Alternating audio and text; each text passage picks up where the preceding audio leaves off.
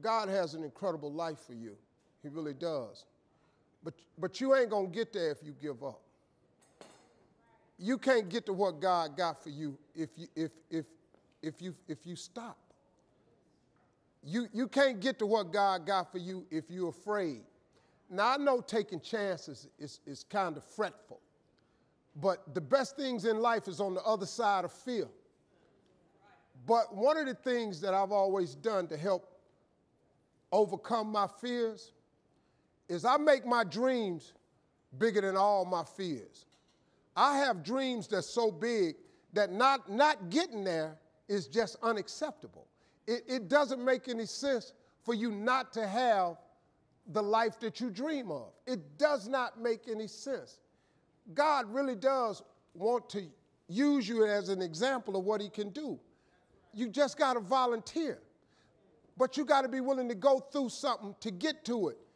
Success ain't free.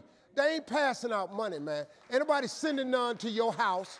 That ain't how this works. You got to go get it. But in order to go get it, you got to want something. You got to have vision boards. You got to have stuff you dream about. You got to have this stuff written down. That being successful is not an accident. Hey, man, stop thinking, man, that your life is over because you're a certain age. Who are you to determine? You know what I can't stand when I hear Christians say, well, I guess it was the Lord's will. If it was the Lord's will, I would have had some money by now. No, you can't dump that on God. God's will is that you prosper. That's his will.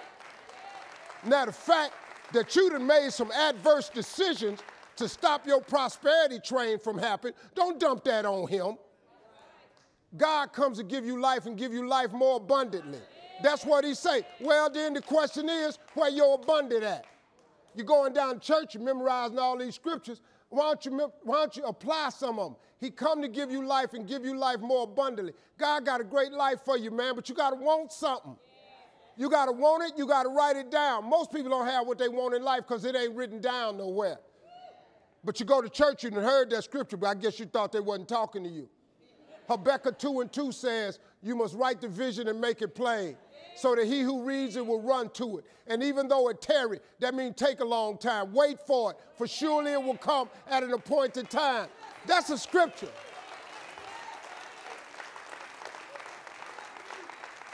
That's a scripture. This ain't no philosophy. This a fact. What you waiting on? Write it down. Put some faith on it. And then get ready to go to work. Sit up and you can believe in God all you want, but if you don't work, man, it ain't going to happen. Because he told you that, though. He said faith without works is dead. I'm just asking you, man, to try something new. If you've tried everything, it ain't worked for you. I'm just asking you, just try writing it down. Just try writing it down. Go home and read Habakkuk 2:2 and see if you don't get the feeling he's talking to you. After you write it down, I want you to put some faith on it. When you put some faith on it, I want you to work for it. I want you to believe in your heart that you will have it. Now, you might not want this life. You might not want what it takes to get here. But if you want this life, you got to put in your work.